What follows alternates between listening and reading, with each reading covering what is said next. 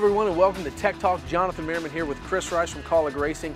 We're at RCR, Richard Childress Racing, with Austin Dillon's seat. These things have come a long way. These things are super safe these days, Chris. They are super safe, but this one is super fast right now. But yes, let's look at the headrest. Look how different the headrest is. So this is the right side of the headrest.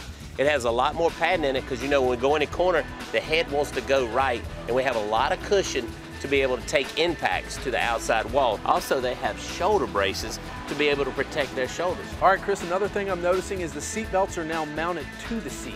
Absolutely, and it's something NASCAR has done. You see the seat belts are right to the backside of Austin's seat here, and it's something that made the seat belts where they don't move a lot like they used to when they were connected to the roll bars right behind the seat. Chris, thank you so much, and make sure you log on to NASCAR.com for more tech talk so you can stay up to date on all your NASCAR technology and information.